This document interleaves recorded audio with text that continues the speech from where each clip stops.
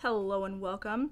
Today we are doing a book tag. I've got my little notebook here that's got the tag in it, and this tag is called the Would You Rather tag. This was created by Bookish Drummer, and I was tagged by Chaz over at Bookish Chaz. So let's go ahead and let's jump right on into these questions. Question 1.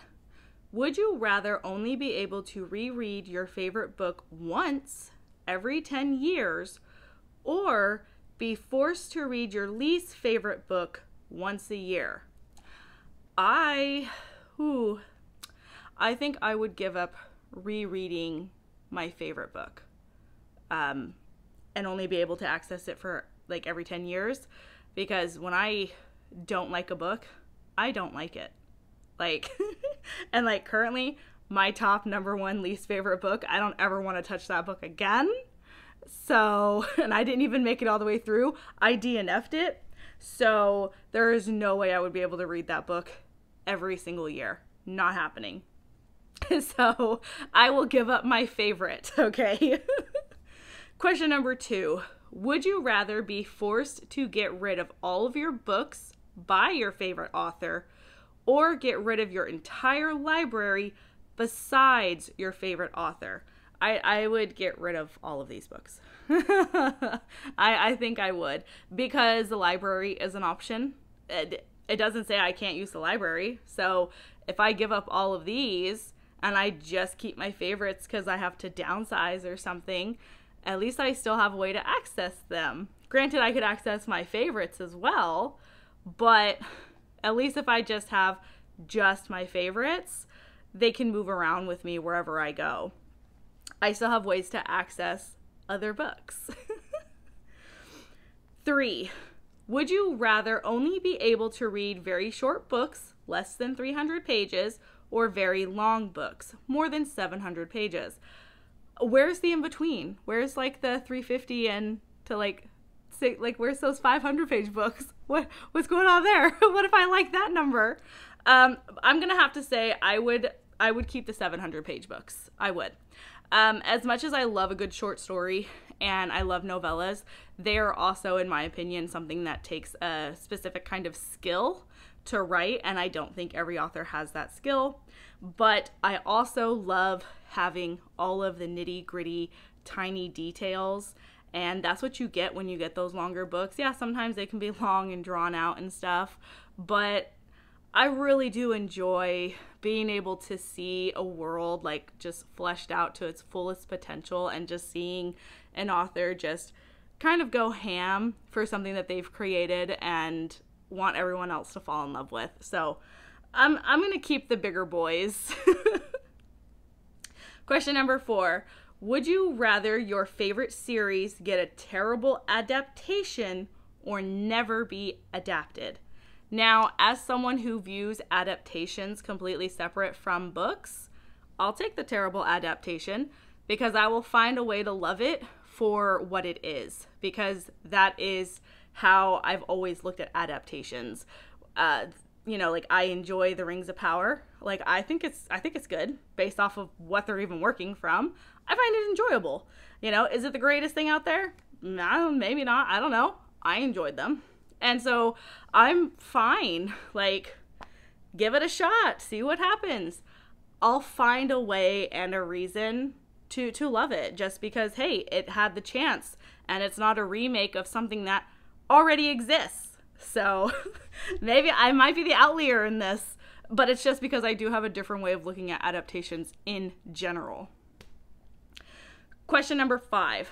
Would you rather an unfinished series have a terrible ending or remain unfinished forever? This is an interesting question, and it's funny because Chaz and I had actually talked about this weeks ago, and I personally would rather the series go unfinished forever.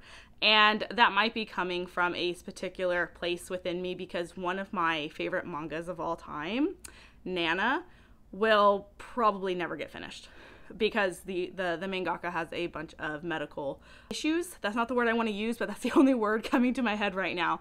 But it's been on hiatus since their medical needs have changed, and I would rather it never get finished than somebody else like pick it up and finish it for her and it gets like a terrible ending or something. I would just rather what the artist created, that's where it finishes, that's where it ends. We'll never know what the artist truly wanted, and this goes for like, you know, writing books and stuff like that, like, because, you know, authors are artists. I would rather remain unfinished. I would. That's just me, because yeah. We're gonna go with that, just unfinished forever. I'll take that. Question number 6. Would you rather cut your reading time in half or cut your book buying budget in half? Okay, so hi, editing Alyssa here. I realize I misunderstood this question. Cutting your time in half was not like, I don't think they didn't mean cut my reading time in half so that I could read faster. It was more like cut your reading time in half so that you would read less. So like if I'm reading like 30 books a month, like I have to cut that time in half so that I don't have as much time to read. I think that's what the question was actually asking. But just so you guys know, I was filming this at like 1 o'clock in the morning. So I misunderstood the question. I'm gonna keep the answer the way it is, but I misunderstood. So as someone who has to constantly cut her book budget in half because of financial situations, I would rather cut my book time in half. Like if I could get through books faster than what I do, and I already get through them pretty fast, so I feel like I'm being greedy now when I'm like, oh, I wish I could read them all faster, even faster. I feel like I'm being greedy. But like cutting the budget really isn't something that like, it's not something that like really, I guess, changes anything for me, because I already do that on a regular basis where I have to cut my budget. So we'll just go with cutting my reading time in half. That way I feel like I'm gaining something out of it. Question 7. Would you rather be forced to listen to audiobooks at 3 times speed or listen to audiobooks at halftime? Now, for those of you who don't know, halftime means slower. So most audiobooks start at 1 speed. So halftime is going backwards. So that's like 0.5 speed and so forth. And I will never listen to a book at half speed. No, the highest I've ever actually gotten up to is 2.5, and 3 times honestly probably wouldn't be a problem for me. I could probably handle it. For the most part, I range between 1.75 to 2 times speed. So unless the author talks really fastly, 3 times wouldn't be a problem for me. So we'll just go for 3 times speed. But 0.5, that would be like murder for me. Not doing it. Number 8. Would you rather only be able to read physically or only be able to listen to audiobooks? And I'm going to have to go with physically, and that is just due to the fact that not every book that is made gets an audiobook. There have been tons of audiobooks, or not tons of audiobooks that I've like tried to find, like tons of books as an audiobook that I've tried to find that do not exist because it was not in the budget for them to be made. There are series where the first book got an audiobook, but 2 and 3 did not get an audiobook. So the book, the physical book, that exists. That's always going to exist unless they magically all disappear.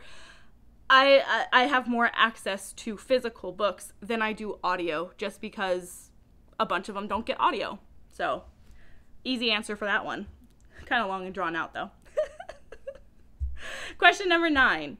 Would you rather be stuck reading a mix of 3 and 4 star books or read a mix of 1 and 5 star books? I'm going to go with 3 and 4. And this is because in a world of 1s and 5s, I know my luck, I'd get mostly 1s. I would get mostly 1s.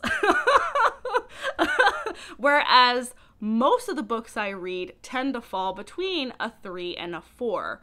And I would rather have more books in that range than the possibility of maybe once every couple months I get a super awesome 5-star read. So that's where we're going with that one. Question number 10. Would you rather only watch your favorite booktuber or watch everyone besides your favorite booktuber? I would, ooh, that's a hard one, because can it be like a list of favorite booktubers, like 3? Like if I have like 3 top favorite booktubers, can I watch them? Like can I watch just those 3 favorites? Like, is there a limit? Oh gosh, that's a hard one. I think I would probably have to go with watch everyone besides, but then I'd have to pick which I would consider as that top favorite booktuber, and I'm just like, but if it's this one, I don't want to miss out on their content. But if it's this one, I don't watch everything. Like you have to think about that, and I'm just like, that's a mean question. That's a mean question. I don't like that question. I'm gonna be 100% with you guys. I don't like that question. I don't know how to pick, because like your favorite is your favorite for a reason, and then everyone else is just like, oh well, I just watch them every once in a while, you know. And like there's plenty that I just don't bother to watch. Can there be a limit? If there's a limit of like how many favorites I can just continue watching, I'll pick that one. I don't know. I can't answer that one, guys. I can't. I cannot honestly answer that one because I do not know. I guess if I had to watch everyone just so I get a variety, if you were forcing me to answer that, I guess I would go with watch everyone just so that there's some variety. Yeah. Okay, so that's all the questions. Tag is open for anyone who wants to do this. So if you are watching this and you're like, hey, I can answer those questions, go, run, do it. Go answer these questions and struggle like I did on that last one, because how do you answer that question? So there we go. Just a fun, quick tag for you guys to watch. Hope you enjoyed this, and I will see you guys next time. Bye.